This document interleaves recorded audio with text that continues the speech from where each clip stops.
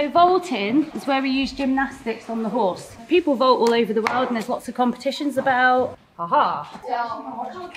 Especially in vault and also in trick ride. Oh, we nearly had a fall. I didn't mean to land like that. I landed on my feet but then landed on my back.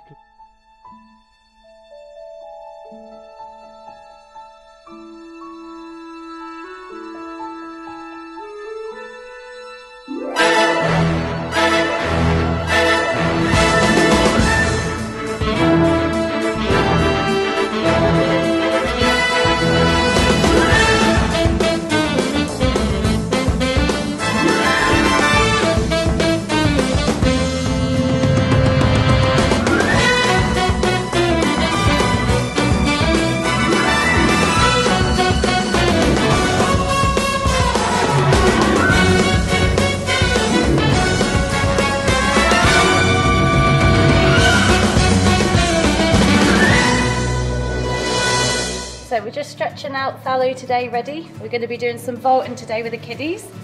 So the children will be doing some tricks and backflips off fallow and just having fun. So this is just like a stretch for fallow to warm her up. Make sure she's nice and loose so she doesn't injure herself.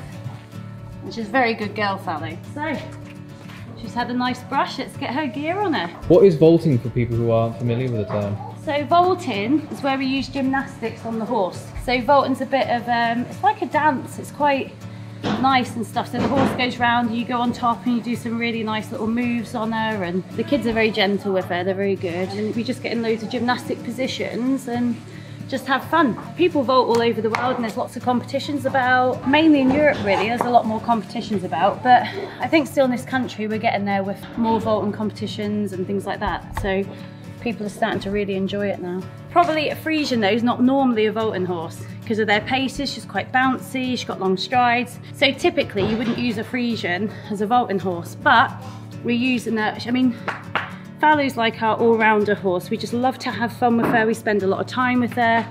She's 8 years old. She does vaulting, trick riding, archery, stunt work. She does all sorts of stuff. What would be a good breed to start vaulting with? Probably like you'd need like a 16, 17 hand horse really, like a thoroughbred or something. Something that's got nice collective paces. And so a lot of the time if you went to watch vaulting on television, you'd see the people on top of the horse and the horse doesn't look like it's moving and it's effortless and they've got one pace. Whereas Fallow's like quite stridey and quite long, so it's a little bit more difficult. But like I said, we don't do it professionally, we just do it for fun, and this is what we're going to show you today. Aha! So what we're aiming to do is we want these to come all the way over here, go into there, and go back underneath to be done up. Okay. Yeah. Put it through these loops here. These ones? Yeah. Roll them through the rollers. That's it. And then pull them tight. Yeah. Oh, I tell you what, actually, guys, I forgot. Have we taken it down this side? That might be why Aaron's struggling.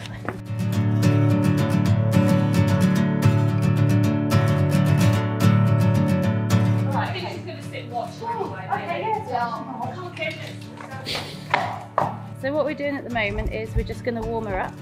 You always need to make sure that you warm them up in vaulting, just to get her movements, let her relax her neck for a bit. Because in a minute we're going to put the side reins on as well, which helps her neck come down, which makes her back a little bit longer and straighter for the kiddies to have a little go at vaulting on her. So we like to just keep her nice and relaxed, let her have her head, let her have a nice stretch, warm up her body, a little bit of walk, trot and canter, and then we shall get the kiddies on. So what have you got in your hand? Lunge whip and lunge line. What we do with that is, in order to vault, the horse will watch me and keep the rhythm and pace to what I'm asking her to do, so that the vaulter can concentrate on just doing their gymnastics on top of the horse. So I've got control of fallow and Harvey gets to do his thing on top. Don't you, Harvey? You excited? No. Don't you?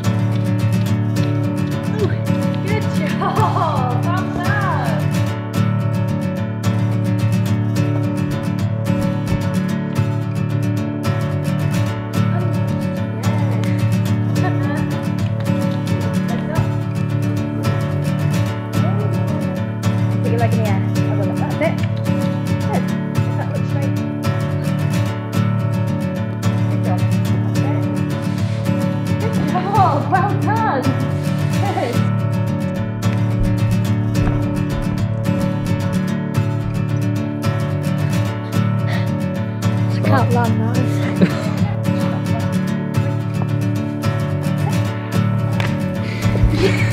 How does that feel? Alright? Yeah, this speed is fine. Wait till it gets into a trot.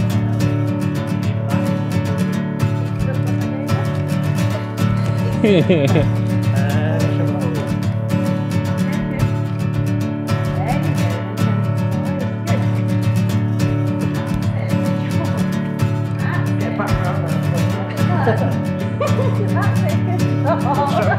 The one leg over to me, the outside leg, and then hold 2 hands onto there, and then you can slide off. Good. Good job. How was that? Yeah, fine. At that speed is fine, isn't it? So the reason why we don't wear hats on the horses, riding hats, especially in vault and also in trick riding, when we're doing the tricks, because we're so close to the equipment, if our strap gets caught in it, it can actually rip your head off and break your neck. So actually it's more dangerous when we do vaults and when we do trick riding to wear a hat. That's the only reason we don't. When you ride your horses normally, highly recommend, obviously, always wear a hat. So the vaulting, that's what you want. So you want to be in rhythm with the horse while you're doing it. So Flick's feet and the horse's feet are both going together. 1, 2, 3, up. Yes, Flick. Yep, princess feet. Yep, that's it. Kneel behind you. No, only one foot in. What are you trying to do? Is that a new move or what? Then hands out. That's it. Absorb the impact with your knees. Just sort of go with the rhythm. That's it.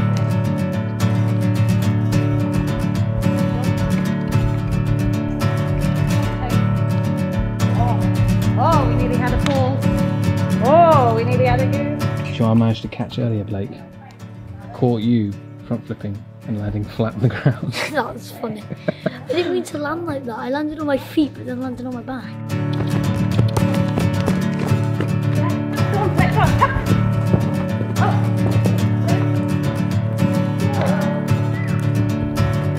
Good girl. Good job. Up.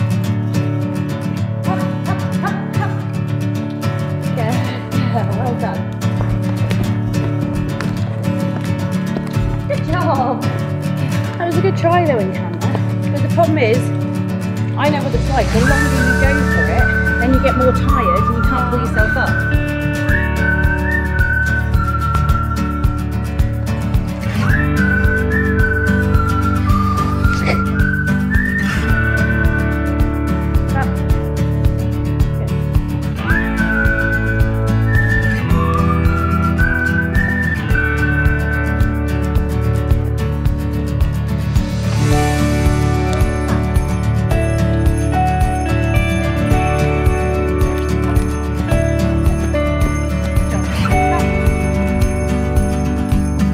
Good job, and again.